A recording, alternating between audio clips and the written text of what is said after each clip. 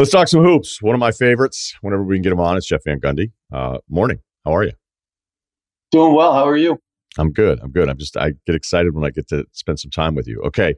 We have seen a scoring barrage in the NBA, maybe unlike, everything always seems to go back to Wilt, which is its own planet, whether it's Mitchell, whether it's the Doncic run prior to the Boston game. It's nuts. What do you think it is? What do you think are the main factors for why we're seeing so many amazing individual performances? I think great skill and increased space on the floor because of the three-point shooting threats. I think the way the game is officiated has a big impact. And I think because teams are not running offense as much, I'd be very interested to see if the great players have the ball in their hands for a larger percentage of the time now. And then I think, too, I think the way NBA teams practice or don't practice now, that's where you could generate your defensive habits and defensive intensity and attention to detail. And because teams don't practice very often, I think you've seen a great slippage defensively as well. So I think it's a culmination of all those things in my mind. Let's stay on the practice thing. How often did you practice when we were the coach of the Knicks? Yeah, we practiced team practice. Like obviously everybody, even today, guys will do their individual work, but we would team practice often. Now, we also believed heavily, both in Houston and in New York, in days off. So we gave off a lot of days off. The obvious ones were after back-to-backs. And we really regulated how much contact we did. Let's say you played a game, then you had a practice, and you had another game. You don't just want to regulate how long you're on the floor, in my mind, but how much you hit, how much you go live. But you could still generate through drill work, clean up necessary areas, and also generate some intensity through semi-live drill work. So I think, when you're in coaching, that's the art of it. No physiologist is going to say a guy's in a red zone today and I'm going to be convinced that he should not practice. I think sometimes we have to sacrifice what may be best for an individual for the betterment of the team. And for the betterment of the team, oftentimes, and this is where I was really blessed, Ewing always did everything, wanted to do everything, but you could limit his reps. But he never came onto the practice floor not expecting to do exactly what the 12th man would do. And I think that's a great blessing to have as a head coach, because it sets a tone that practice is important, that's where we're going to improve. And whether you won or lost, I hear now you either win or you learn. I hate those type of cliches. Like, you should be able to learn from both situations, and every day is an opportunity to improve a little bit. Okay, so let's get back to the players thing here. And I was looking at it. Right now we have 14 players averaging 20 field goal attempts per game. 5 years ago, it was 2. 10 years ago, Kobe took 23 shots a game. Nobody took over 20. So we're at 14. Load management isn't as excessive with the top players this season, because I've tracked this stuff, as it was last year. So that's part of it. I agree on the officiating, the spacing, certainly, the skill. So it's not a negative on this. But I almost feel like, and I don't know if it's a numbers influence thing, which I actually enjoy a lot of the numbers, but I wonder if teams went, like with Harden, hey, this is how efficient we are when he's on the floor. This is how efficient he is per possession. So why are we forcing the issue and having other guys get turns when he's the best guy with the turns? And I can understand that argument. And I think we're seeing a lot of that.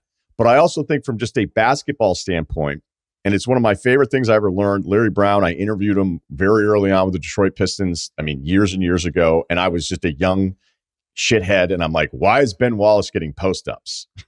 Right? And Larry Brown goes, because I want Ben Wallace to enjoy playing basketball. Because if I get Ben Wallace a couple touches and there's a few plays for Ben Wallace, I know he's going to rebound harder. I know he's going to defend harder. I know he's going to be more engaged for the minutes that he's out there if he knows he's not going to be ignored the entire time. Because having the ball is fun. Shooting is fun.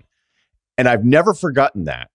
And I believe it so much in basketball that sometimes when I look at some of these offenses where it's like, well, we're most efficient when we do this, and we see these massive scoring games from these unbelievable players, I wonder if that's to the detriment of what you're trying to build and what the rest of the players in your rotation are actually experiencing when they play basketball.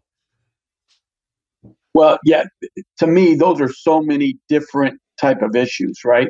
So if I was just, when I watch an NBA game and I watch a guy occupy the right corner without moving for possessions on end, like, to me, those minutes are much different than the minutes that, like you mentioned, when James Harden was in peak Houston form, having the ball on every possession. And I think what Houston came to is, we run a pick and roll. Maybe that's not, because they're going to look at it from strictly a mathematical standpoint. Maybe that's not the best use. And that's why I think they went heavy isolation. I think, as he isolated, I think the game had to not be as enjoyable for the other four guys. I don't care what level you're at. When you watch a guy have the ball in his hands as much as some of these guys have, and you're relegated to just standing in the corner, it's one of the reasons I'd like to see the corner three eliminated, where there's no 3-point shot below the corner, to make that area on the floor one where you're not just planting guys. We're basically going to force you to move by eliminating that as a 3-point shot. And the 3-point line, to me, would be ended where the break is. Everything below the break, it's 2-point basketball. So I totally agree with Coach Brown from an enjoyment standpoint. I think it may elevate other guys. And I also think, Ryan, their level of enjoyment for the whole season. But I've never been a believer that regular season analytics is necessarily the best way for postseason success. I think that's why you need to have more offensive balance.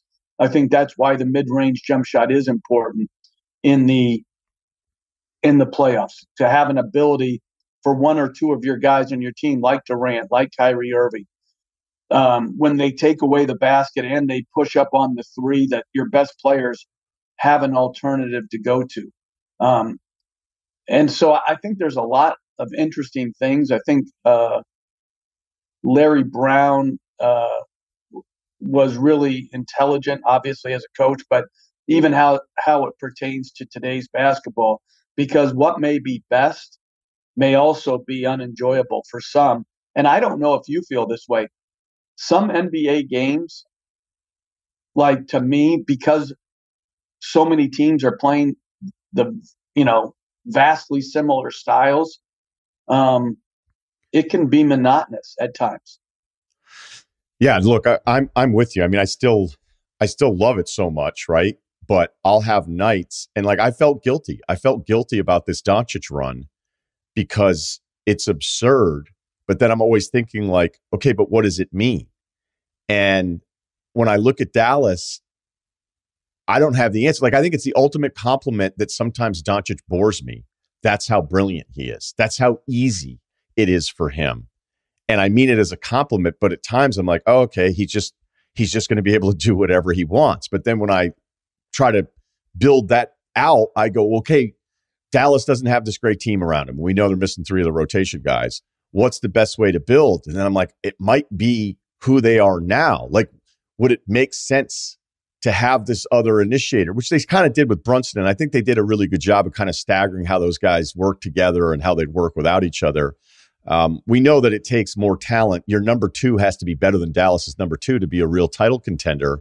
But Doncic is so fantastic. But at the same time, I wonder, is this is this the right playoff approach? Like if everybody's involved and everybody's going, like, or would another team just sell out in a way and the help would be there and the rotations would be just locked in more because they know the playoffs are on the line as opposed to a Tuesday in December? Well, I think, I saw this like for the first time back in the bubble where the Lakers were playing Houston, and Houston won game one in their series.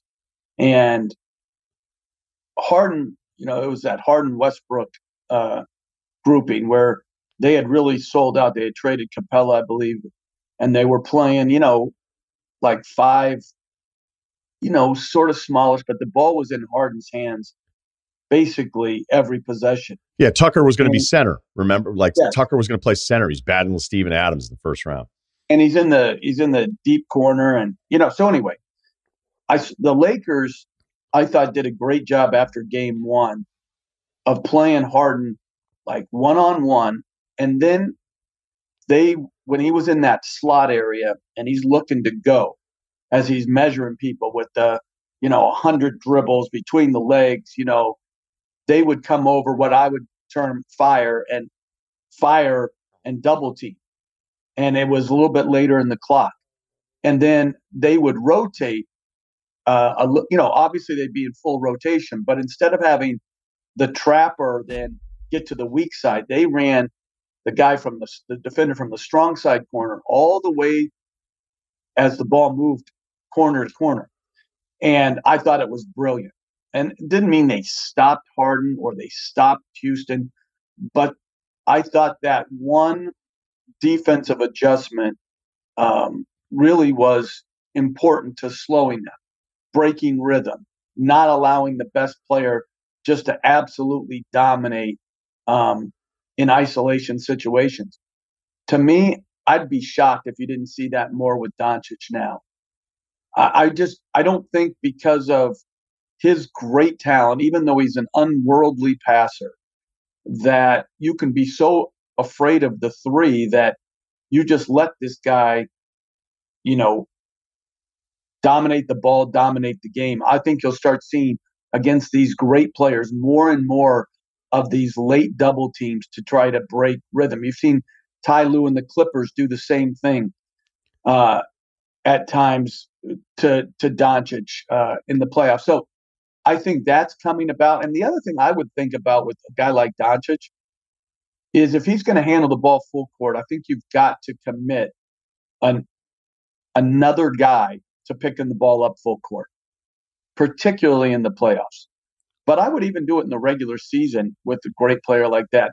I'm not just going to let them do exactly what they want. Throw it to Doncic, trot it down, run a pick and roll, get the switch you want, and then let him go one-on-one. He's going to win that battle. Yeah, because I've seen teams, I forget which game it was, whatever. It was, they actually tried to just sell out and trap him, like as soon as you cross half court. You're like, okay, you may catch him at possession, but then, you bring the other guy up. He has the outlet. They're playing 4-on-3. Like this isn't, I almost feel like with Doncic, you got to treat him like a great quarterback, like a Manning or a Brady, where we're going to give you every look. We're going to double you on the first movement. We're going to double you. If you catch it in the post, we're going to let you dribble, then double. You know what I mean? We can't do the same thing every single time. And I think in the course of a regular season, it's really hard. But when you have the rematches in the playoff series, I think it becomes a little bit easier, and because of what's on the line there. I mean, and this is all a compliment, but I just feel guilty sometimes where I'm watching going, I can't believe how easy it is for him. And this is against the best players in the world. I mean, that's what, to me, and that's why, but I go back to the practice thing too, Ryan, in that, you would devote X amount of minutes per day or per week or per month to great player defense back then. Like, okay, we know we're going to face these, if we make the playoffs, we're going to face these dudes, like we're not going to make it up, the term adjustments, usually adjustments is going to something that you already have practiced. Those are the best adjustments, but you have to give yourself enough time in practice, but also game reps against other guys. So I think you feel comfortable in trying, what you're just mentioning, X, Y, Z. I wouldn't think in football, they're just making it up on game day saying, hey, Brady's hurting us with this. Hey, why doesn't the cornerback let's have a safety blitz? I that's not how it works. So I think a lot of this defensive answers, and it's probably not going back this way, could go back to some increased practice time. And I'm not saying beat on the guys. I'm not saying physically beat on them, but I think to ask guys to come in and give you a good solid hour of work on the day between games is not asking too much. I hate to be so cliche with this, but I feel like I always want to ask you one Jordan question. You know what? I feel like one Jordan question is always a good idea. I mean, do you think he'd get 50 today with the spacing? And because look, maybe you'll get upset. I feel like the physical nature of the play is a little overstated from that era. Like as if no one ever got a layup, like everybody was killed. Like we see some of these Detroit highlights that'll make their way on Twitter. And it's like, it wasn't like that every play. And the spacing was so bad that it congested it. But at the same time, guys weren't defending every inch of the court the way they feel like they're scrambling now. Like you drive, kick out, and if they want to swing it, it's tough to defend today's offense. So it's still Jordan. So I don't want to say, no, he wouldn't be able to do this. He would be a better 3-point shooter. He would have grown up with it. All of those things check out. I just wonder what you think of with the rules, the calls, the spacing, what it would be like if he played today. Well, if you think back, I think Phil Jackson would have been a Larry Brown proponent in what he said. I don't think they ran the triangle because he thought it was the maximum way to score on each possession from opening night on. I think he thought it was the best offense so that everyone touched the ball, everyone felt a part of it, and everyone was most confident when the ultimate double teams did come in fourth quarters of the hardest games. So I think it was a great offensive rebounding offense. I think it was a great offense so that everyone felt involved. I thought the flexibility that everyone had to play, in the post or on the perimeter, all those things were great things. But it also, if you would give the ball to Jordan in his prime with these rules, with all the shooting, and think that he wasn't going to shoot over 50%, he shot over 50% with limited three-point shooting, so it was limited space in the triangle offense and the hand check or decapitation defense. Whatever you employed, right? At the very least, it was hand checks, and at the highest form of physicality, the Pistons or the Knicks, trying to take your head off. So there's no question he would have led the league in scoring. No question he would have played. He would have shot over 50%, lived at the free throw line. And like you said, I think he absolutely would have been an outstanding 3-point shooter because of, right, practice, work, and it just being a more emphasized point of view. Now, all right, that being said, would he average 50? I don't know. He's not averaging 50, but would he have averaged 40? That's quite possible.